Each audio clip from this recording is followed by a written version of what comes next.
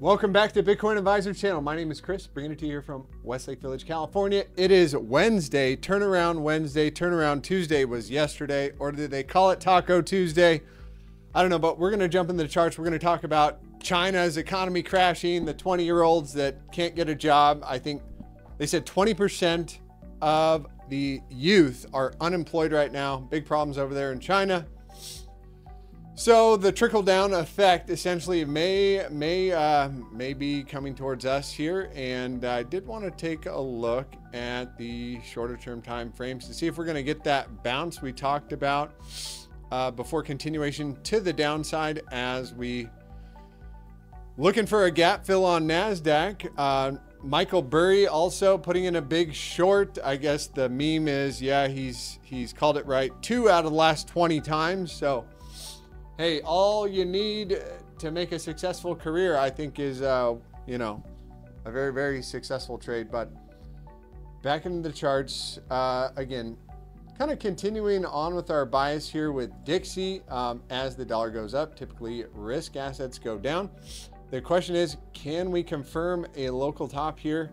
How do we do that? Simply by closing below this level at 102.76.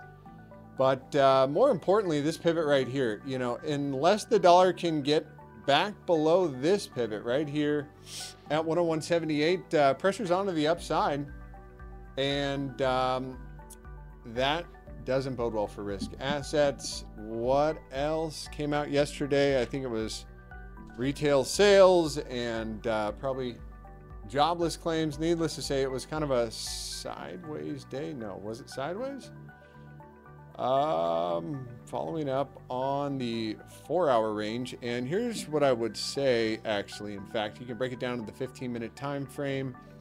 Let me get back to my other chart that I've been using here. As long as we're below this last consolidation, which is going to be coming in here at 29, call it 29,300. Pressure is going to be on to the downside, and my main base case target today is we tap 28,950. Again, that's 28,950. If we lose that level, the next level down is 28,350. And where is that going to line up with? Probably some Fibonacci numbers. Well, what do you know? Pretty darn close right there. Again, you know, closing back above the purple 200 on the 15-minute and holding. You know, if you see something like this, the reversal could be on its way for a midweek reversal, as we're going to be looking for, you know, a reversal on the 15-minute or the hourly time frame. How would we get that reversal? Well, you need to see W formation, which perhaps by closing an hourly back above this level, you would have your W. Boom, right? A higher low. Oh, this isn't a higher low. That's a lower low. That is a lower low, giving us the downside bias. So scratch that idea, but same idea is in place for that level. And then if we go for a bit of a liquidity grab, 29,850 to the upside is going to be this target over here. And back into the cone analysis from the beginning of the week, that is still what I am looking at right now. And what do we have today? The FOMC minutes meetings coming out. Is a pause possible given the data? Well, let's take a look at the good old Fed rate hike tool.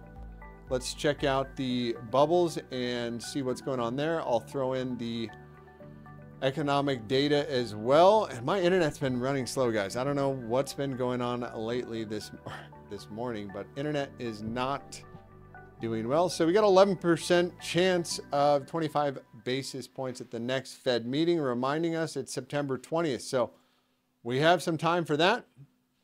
And what do we have bouncing up here and down and to the side? Well, let's look on the daily. Everything red day so far, guys, as most of the altcoins are bleeding it out, which reminds me to check in on good old Bitcoin dominance here. I'm gonna get this out of the way. Do we have a bit of a setup forming? No, we do not. Just a bit of a consolidation. Probably going to wick up here and then wick down. That may be it. And the W is forming on Ethereum right now. And well, simply by closing above this level on even a 15-minute time frame, I do believe there's going to be a potential reversal. And I'd be targeting this move, 1830, back above 1830, which was the daily pivot we'd been talking about for some time. 1830, unless that level, that left shoulder can hold, well, significant downside move. Where's the downside measure move on this thing? I think I need my other chart. Bear with me just a second. Are we going to get the reversal? Are we going to get the fake out? Rune's pumping to the downside right now. Rune, after a massive move and some hype narrative, is actually looks like a reversal. But I'll get into that in just a second. I was looking for Ethereum. Gosh, I got to get my regular chart up here. Let's see. We're looking at the 15-minute time frame. W formation back above this level, and that'll get you a shot back to the next level on a 15-minute time frame. And if we do see this type, really you're going to want to see that reversal come at something like this, drawn out like this. So you got your W, there's your higher low, right? And your wicks here trapping all the bears. And what would you expect? Well, something like this if you're bullish. And then we come up to the top side liquidity for Ethereum, which is coming in at 1875. So if we're going to have a midweek reversal, that target is going to be 1875. And I will just grab the little tool. It's probably going to be right up here, right above those wicks at the top right there. Would be back to the top side of the boring paper range. Interesting ideas formulating. So that is it for Bitcoin, and Ethereum does have the W going right now. And could we be getting the reversal? Let's take a look at Dixie, see if he is being a good little guy here. And this is what you want to see for a short-term reversal on Dixie. And do we have any volume? That's the thing, you can't see volume on Dixie, but essentially confirming this 15-minute high, closing here or higher, that would goose the odds for Dixie to come down in the short term, and maybe we pop up short term and then take a leg down. But again, just putting it on a macro perspective, if you're struggling on the shorter term time frames, essentially what we had been looking for since the bearish divergence was confirmed on the 2-week time frame, back here on this candle, is a slow and steady glide down to this green box, which is coming in at, call it, well, it's right at the 0.5 and the 618, somewhere in this zone. Close enough is close enough at the end of the day, and momentum on the 2-week time frame has remained to the upside. Will cross down this week below 28,191. So holding on by its teeth here. We got another 11 days on that candle. Let's check out CMEs really quick. CME's momentum is still to the upside, crossing down in 9 days. So we got another 9 days, about a week and a half for this one to play out. What does the weekly say? And weekly will cross back up above 30,300. If you do see that, guys, if you see the weekly momentum, flip it back to the upside. And what does that mean? Well, continuations, and that would be very nice. And in fact, that looks like a trend line that needs to hold on the stochastic here. Which, by the way, if you want to set up TradingView and get the setup similar that I got, there's a link in the description below.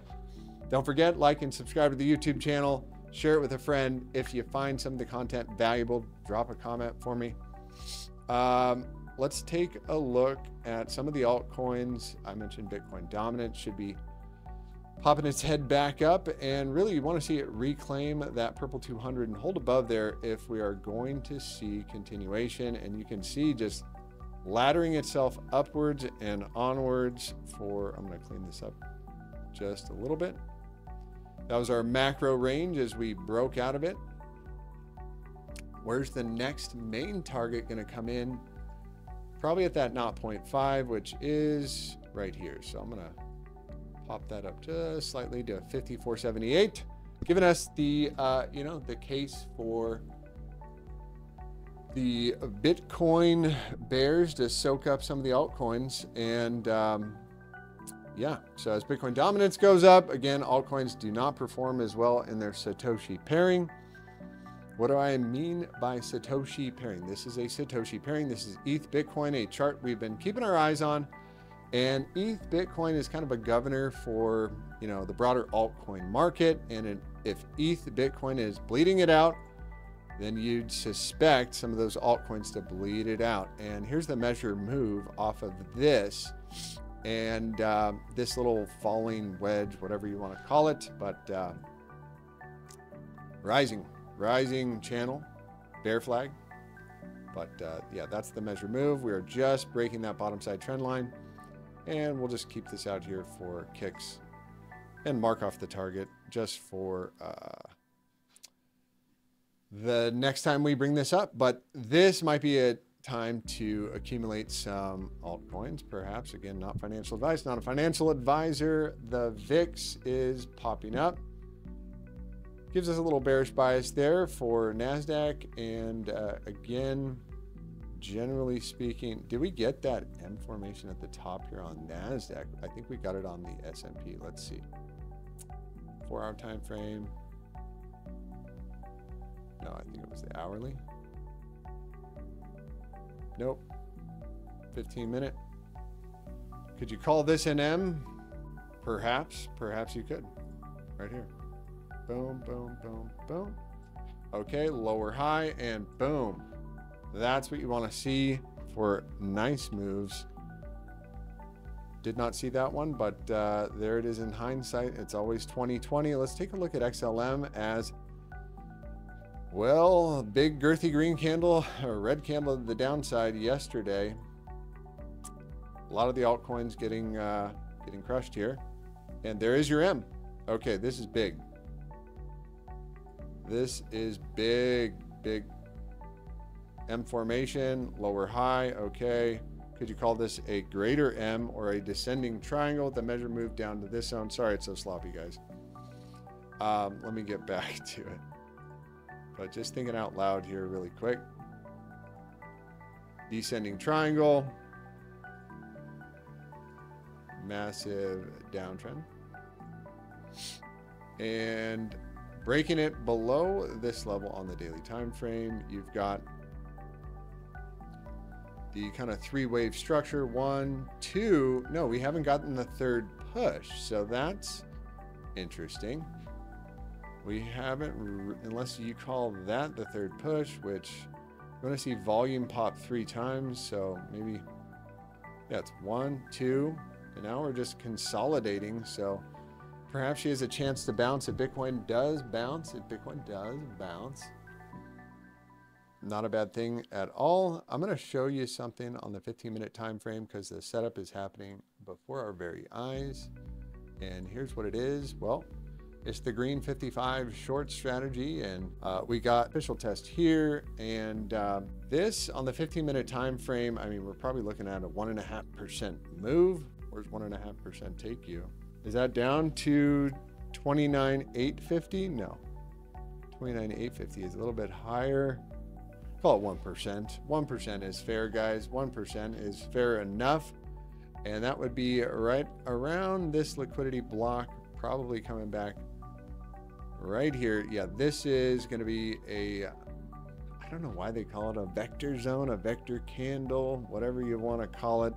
This is where the volume came in and we created a low. And if we violate that low, well, there's a lot of stop losses probably hanging out right there, 28,650.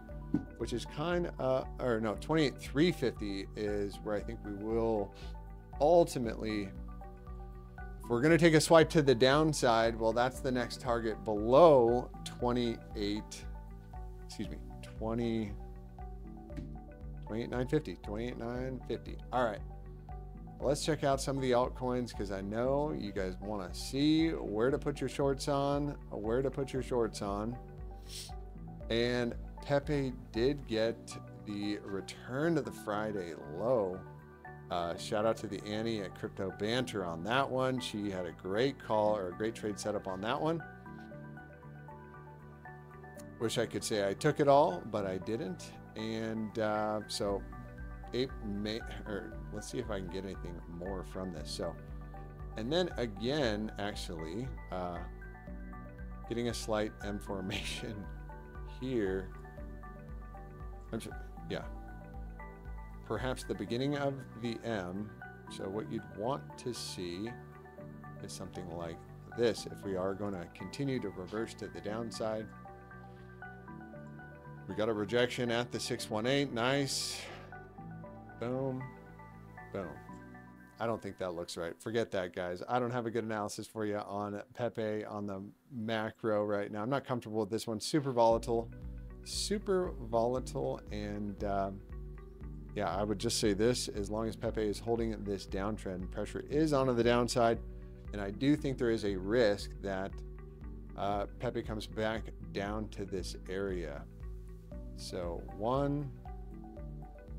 the way down to this area. I mean, if this is going to play out as like a retracement, the next level down on Pepe is going to be this area right here. Right there. Yep, that would be the area to target once you lose that area. Okay, that's it out of me today, guys. I think we did enough. We did Ethereum, we did Bitcoin. Did we take a look at H bar? Did play out that move all the way down to the 9 from last night. The question is that the high 1, 2, 3, and parabolic blow off top. Momentum's to the downside. Volatility is continuing, and we could not breach this high. So you're going to have bearish divergence all the way around. And yes, H bar looks like minimum target down. If we close anywhere here or lower, and I'm looking for H bar to come down to minimum there. Secondary target is going to be at 0.547. That's looking like a good one. 1, 2, 3. Move is over. Okay, I'm going to let you guys go. I hope you had a blessed and highly favored rest of your day, rest of your trading week. And let's just be on the lookout right now for continuations or reversals. Again, cone analysis pops up, tags the top side, and then the downside, or vice versa, the downside and then the upside. I really, I do think that's probably the bounce along, something like that, or whatever it is, but makes our way down to that 27.5, down to that purple 200, and then we play bounce or not, higher low or not, continuation of the upside or not, is it recession or not? But we will be keeping an eye on these markets and bringing you the best crypto TA out there. Look for the levels: 28,950 to the downside, 29,850 to the upside for Bitcoin. Take care.